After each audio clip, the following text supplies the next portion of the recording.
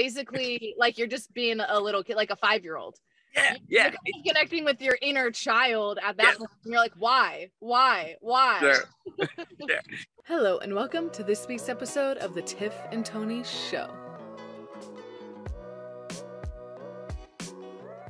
Welcome back, everybody, to another episode with Tiff and Tony. Tony, how are you doing?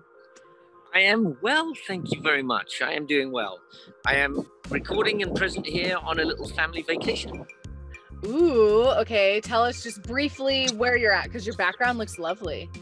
It is. We are in San Francisco, and we are in the Golden Gate Park. So not too far from the Golden Gate Bridge. We biked the Golden Gate Bridge the other day. We went to Alcatraz, and so all of that's fun. So all good stuff. Oh, that sounds wonderful. Well, it sounds like you have a purposeful trip that you're on, and that is kind of a cheesy intro to our topic for the day, which is having a purpose for your life, living with purpose. So, Tony, why don't you elaborate on that a little bit, and then we're going to get into kind of what helps us live on purpose. Like, what does that even mean? That can sound super vague and like modern. Yeah, it's finding a purpose, because when you've got a purpose in your life, life is just more fulfilling. It's just more full, right? You've got actually a purpose to be here, and many of us don't understand that. Many of us don't live that. Many of us kind of just go through life existing, right? We go to school, we do our schoolwork. We do our schoolwork to go to college. We do our college work to go get a job, and then we work to pay the bills.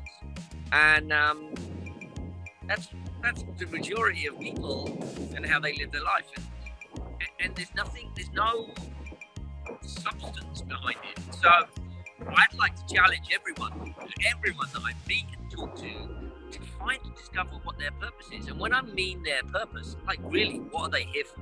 And why is that important? So yeah, I just think it's important that we all know and understand that and are at least moving some way towards finding it, right? Right. And I think that can be the hard part, is finding what my purpose, whoever's listening, your purpose is and can be. And that's not to say you need one purpose that from the time, you're a coherent teenager, your brain's fully developed at 25, that's the purpose for the rest of your life. I think in my experience and the experience of people I know, that purpose can kind of ebb and flow as life like ebbs and flows for you. Because as we've talked about a lot here on the Tiff and Tony Show, life is not linear. It's not just this like awesome, perfect graph line where you're like, awesome, I'm just going up in life, steady and great. Life is twisty and turny and throws us curveballs, and sometimes it's amazing and we're on top of the world, and sometimes we're in the depths of despair, and there's all the in between. So I think it's okay and good and healthy if our purposes kind of mold and change as we as humans grow and change and adapt. I think maybe some tips that we have are how to go about finding your purpose. I would say one of the things Tony and I talked about offline when we were preparing for this is having curiosity and being open-minded. So what does it look like in your life to be curious about the things around you, curious about what's outside of your kind of bubble that you generally surround yourself with? How can you be open-minded to the people you encounter in life and new ideas and revamping old ideas? What does that look like for you? I love curiosity. That's one of both of these are actually my kind of values this year is curiosity and open-mindedness. It's just being open to the universe and what it's got to offer, right? And understanding that there's other stuff out there. But then I'd also say just being curious about what's going on around you. So asking questions. So that's interesting. What's that for? Why am I doing that? What would it look like if, right? And all of these questions, and it's just stopping for a moment and asking, what would my life look like if I found purpose? What would I be doing? And the tools you said to get there is asking things around what you love to do. When no one's watching and you've got time on your hand, what do you do?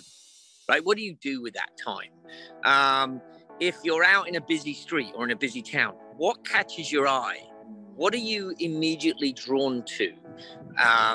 And I say that because I'm often out and about, and I'll see a kid crossing the street, and I'm like, I wonder what their life will look like when they grow up. Who will they be? And just by asking that question immediately shows me my purpose, right? Working with kids to help them find meaning and purpose in life.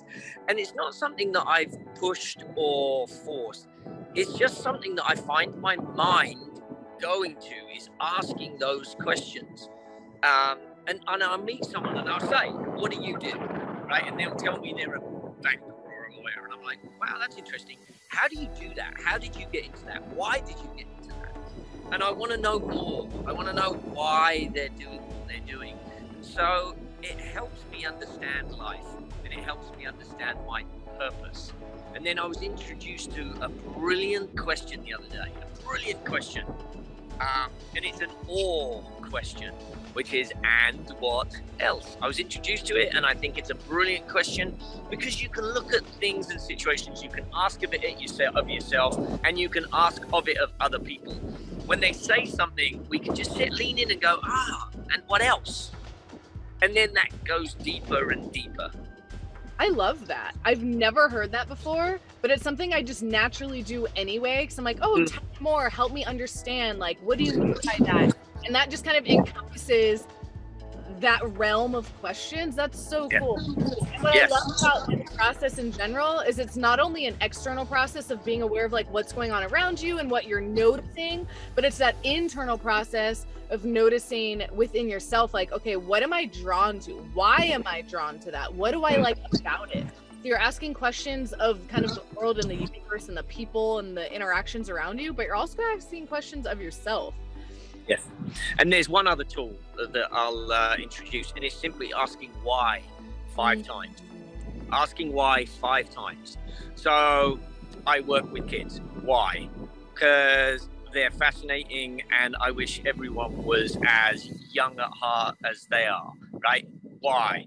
Well, because that allows us to live this life so much more richly when we're engaged fully, right? Why is that important? Because then our purpose is out there and we just engage in this world in such a happy place. Why? Well, because if everyone was doing that, then wouldn't the world be a better place? And so I'm looking then for my purpose, yes, to make the world a better place, but to work with kids, to help them understand their purpose, to help them engage in the world so they can see the world as this wonderful, magnificent place where they can engage in. And it kind of asks through the whys, right? And that, it's a good way to get to the bottom of it. Yeah, and it also reminds me of like when you're a kid or you have a kid or you're like working with kids and they keep asking you why?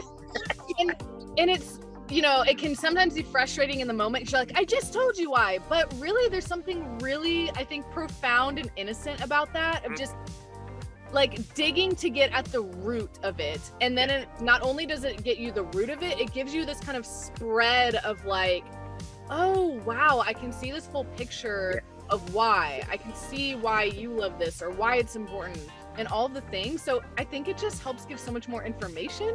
And it's just so cute and funny to me that it's basically like you're just being a little kid, like a 5-year-old. You're connecting with your inner child at that point. And you're like, why? And it's that curiosity. And I just did it in a couple of seconds. But if you really sit with it over the course of time and journal and write it down, you can really get some depth into your answer. And then when you reread that, there's your purpose. You'll find your purpose in that. So there's our challenge, right? Just ask yourself a question and either ask yourself, and what else, right? To see where else it goes. Or when you're thinking about your purpose and you say, I want to change the world, why? And then see where that goes to 5 times, at least 5 times, to see where you can get to at the depth of it. And something you can kind of pair with this, again, we talked about this a lot, is writing things down. I know that doesn't help for everybody. Not everybody like kind of solidifies things in their minds when they write. A lot of us do though. And it can be such a good practice just to journal this out.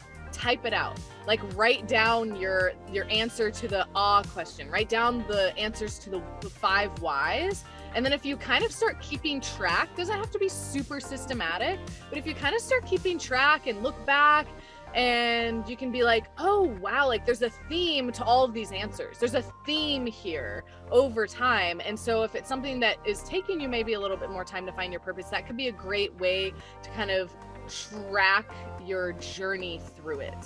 Well, good luck out there, everybody. I am going to make a note for me to start that this week and kind of see what I find. I already know a little bit about what I think my purpose is, but I haven't done anything like a specific using these tools. So I'm kind of excited to see what I come up with too. And Tony, enjoy the rest of your lovely vacation. Well, and we will see everyone back here next week. Yes.